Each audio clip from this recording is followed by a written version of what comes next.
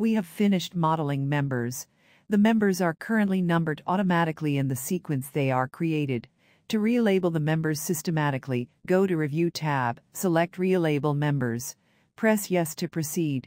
Select all members types, except rib slabs, as there are none in the model. Under Stories, note that you can uncheck all stories, and then select which stories to relabel. Keep it checked. Under Sort Reference, choose Left Bottom to Right Top. This means that left bottommost member will start with number 1.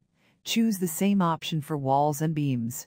Reference angle is used to identify the direction of the horizontal beams.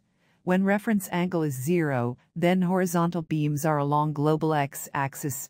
Vertical members are simply perpendicular to this angle. Group cantilever slabs separately.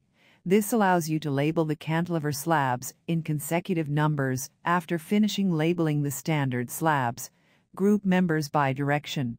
This option is only used for beams and wall members. When this option is checked, horizontal beams will be labeled first. Sort row-wise. If the Sort row-wise option button is checked, then member labels will increase first horizontally, along x-axis, then vertically, along y-axis.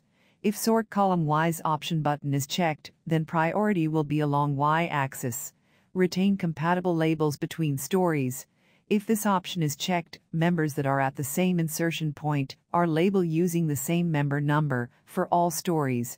For example, all columns in axis intersection A and 1 will have the same number for all stories, example 1C1, 2C1, 3C1, etc. This option is only valid if more than one story is selected for relabeling. Member number start value. Member numbers will be started using the value specified in this field. Modify prefix character. For example, if you want to add a prefix to column using P, then instead of C1, after relabeling, you get PC1. Define direction-dependent prefix. This is particularly useful for beams. Example, if you want horizontal and vertical beams to have difference prefix, you can enter H for horizontal members and V for vertical members.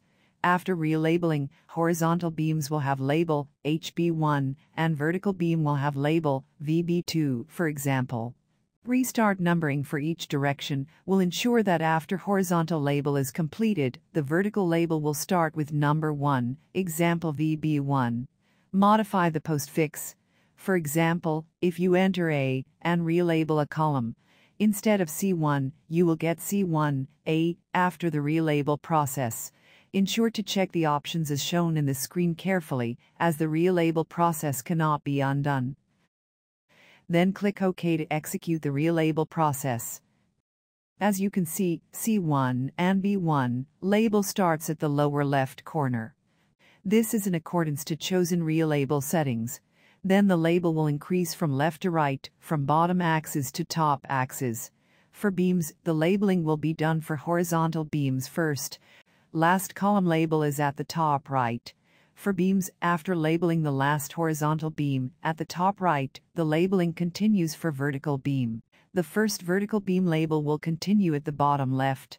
The label will then increment vertically. Then the labeling will continue along the next vertical axis on the right until all vertical beams are labeled. The last vertical beam label will be at the top right. We will now explore the visual interrogation tool, which is very useful to assist us to interrogate and examine the model. Switch to Story 1 for the plan view by double-clicking Story 1 in the structure tree. Go to the Review tab, pick Visual Interrogation icon. Move the dialog so that it's not hiding the main model. Under Criteria of Recoloring, you can pick column sections to color column with different sections with different color. Click on the rest, one by one, and check the visual coloring.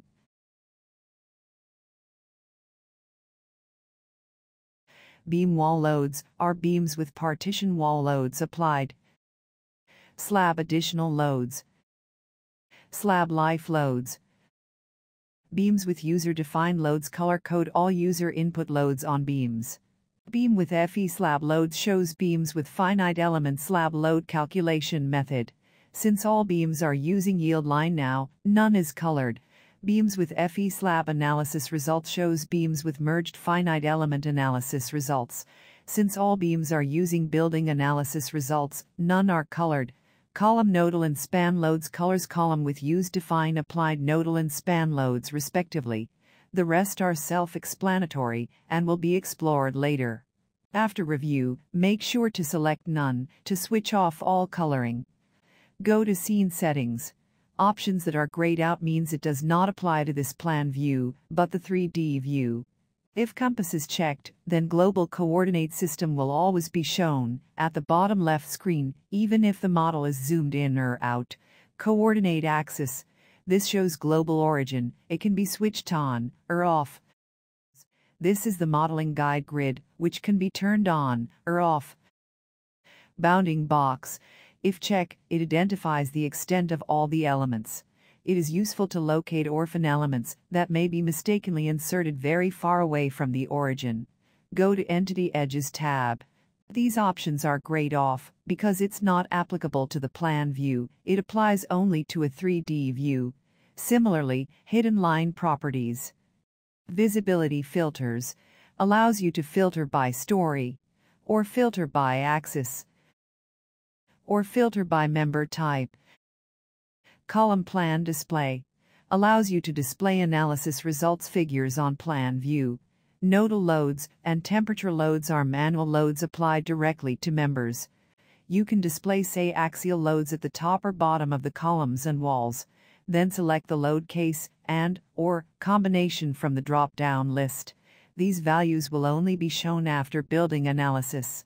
The option to display transfer column and walls on plan view will color discontinuous column in the floor where it stops.